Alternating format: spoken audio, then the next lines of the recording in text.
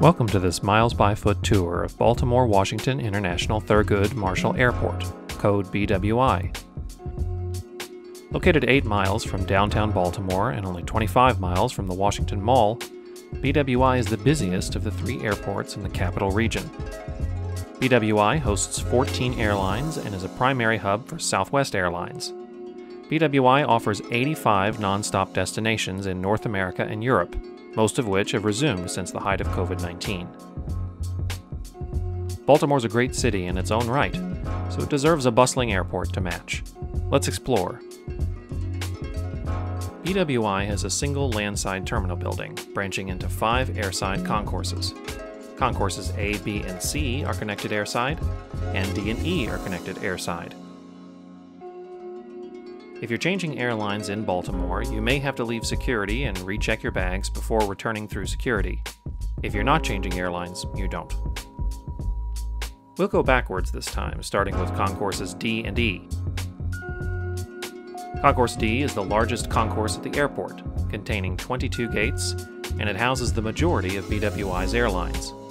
Concourse D houses Delta Airlines, easy enough to remember, with multiple daily flights to their hubs in Detroit, Minneapolis, Atlanta, and 1 daily flight to Salt Lake City. After Labor Day, they'll resume service to 3 focus cities: Cincinnati, JFK in New York, and Raleigh-Durham.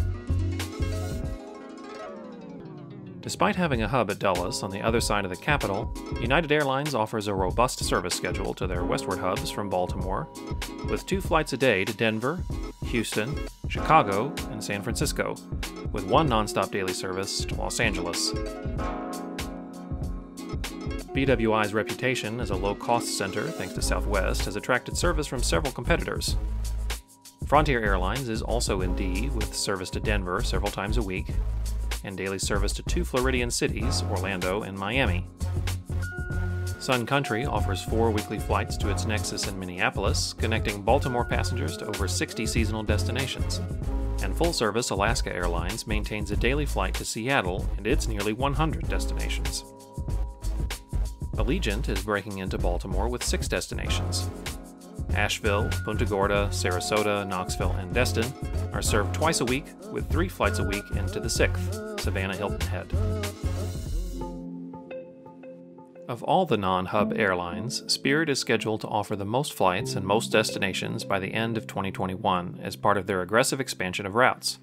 Currently, they fly to 8 destinations: Atlanta, Fort Lauderdale, Orlando, Vegas, LA, Tampa, Cancun, and San Juan, Puerto Rico, with 10 more daily destinations scheduled to be added in September.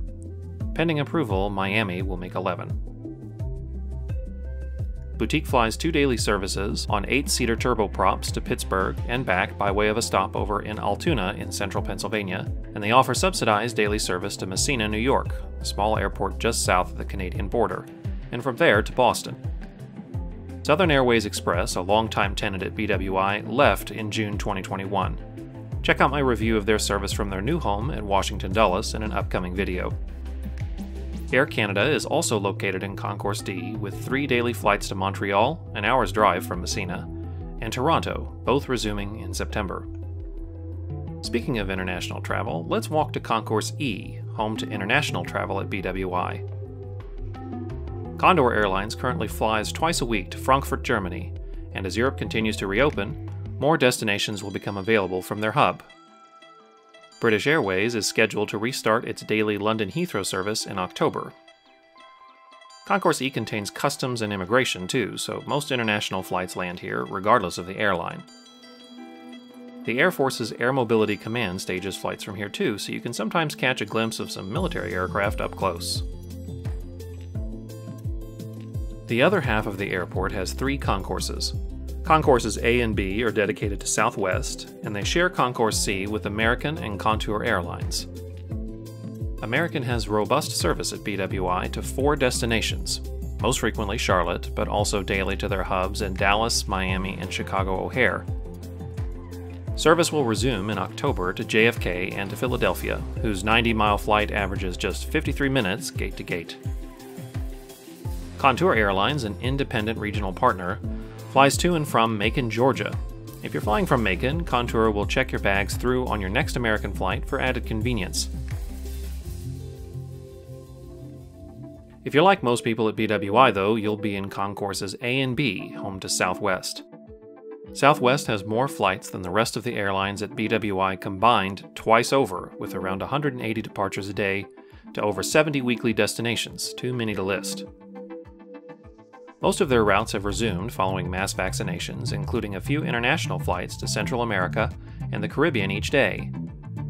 Throughout these concourses, you'll find Southwest's unique branding touches, as well as typical Southwest customers, families and couples traveling together on vacation. BWI represents one of the most modern Southwest hubs. These two concourses have been upgraded with new dining and shopping options, most of which are open during the pandemic.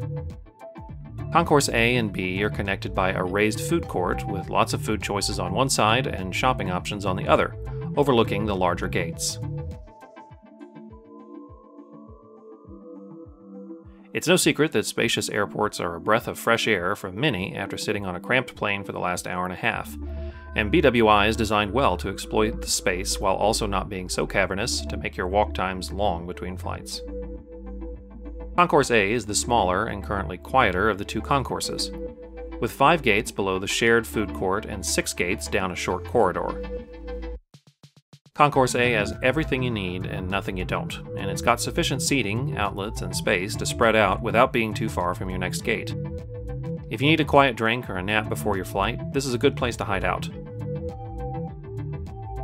Concourse B has 14 gates and is much busier, but it's also more spacious. There's tons of food options and even a couple mini food courts with seating along the concourse. Southwest's busiest destinations are all in Florida, no surprise, with Tampa and Fort Lauderdale fighting over number 2, and Orlando taking the top spot with around 10 flights every day. BWI features an observation gallery upstairs above the Concourse B and C security checkpoint. It contains several exhibits on flight operations at the airport and space travel, and binoculars to plane spot. The gallery is free and open to the public, meaning that you'll need to leave security if you've flown in. At the stairway up to the gallery, there's also an exhibit on the airport's namesake, Thurgood Marshall, our first African-American Supreme Court Justice. If BWI is your final destination, you'll leave the secure area and go downstairs to baggage claim. No matter where you exit the secure area, Southwest claims are to the left and everyone else is to the right. Once you've claimed your bags, you'll discover that BWI has more options than just about any airport in the country to leave, and nearly all of them require a shuttle. BWI provides a free shuttle service outside baggage claim that will take you to ground transportation, whether that's the airport's dedicated car rental center, the parking garage, or to BWI's very own commuter rail station. There are 4 easily identified shuttle stops located outside the baggage claims at street level. It's important to check the service for each bus that pulls up. Not all buses go to the same place. Rental car center and parking shuttles are very frequent, once every 4 or 5 minutes, so don't worry if there's not room for you and your family on that bus that just arrived. The commuter rail station shuttles are much less frequent, about 15 to 20 minutes between services. BWI was the first airport in the U.S. with a dedicated heavy rail station, and it remains one of the busiest in the Northeast Corridor. The station serves the Penn line of the Maryland Rail Commuter, or MARC train, and several Amtrak services, including their Acela high-speed service, the fastest in the country with 6 daily departures. You can get from this platform to Union Station in Washington, D.C. in as little as 25 minutes.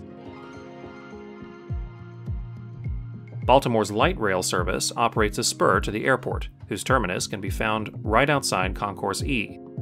The light rail will take you to Camden Station in downtown Baltimore in about 25 minutes, with departures at least every half hour or every 15 to 20 minutes at peak travel times.